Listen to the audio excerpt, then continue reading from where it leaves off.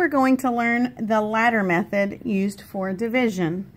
The first thing we need to do is create our toolbox. It is these tools we will use to solve our problem. Our tools are 1, 2, 5, and 10. Since we're dividing by 3, we're going to multiply each of these tools by 3.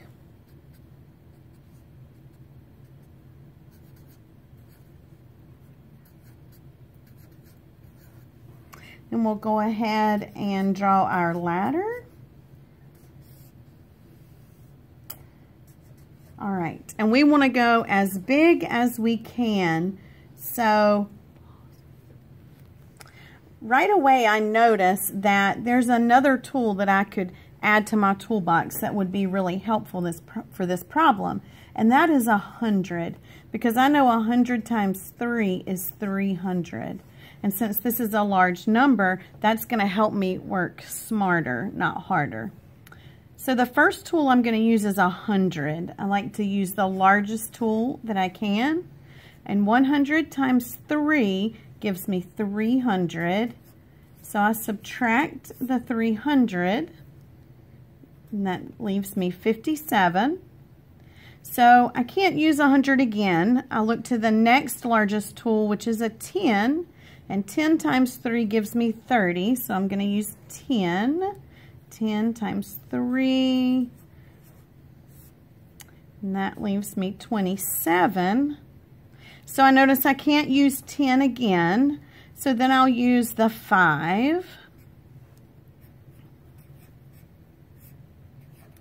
Subtract 15, because 3 times 5 is 15. That leaves me with 12. So I cannot use the 5 again, so I'll use the 2.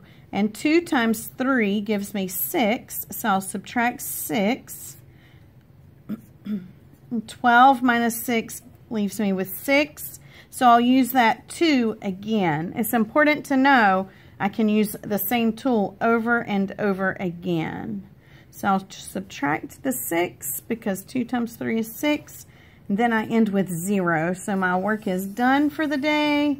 I need to collect my tools and add them up. 110, 15, 16, and that gives me 119. So 357 divided by 3 is 119.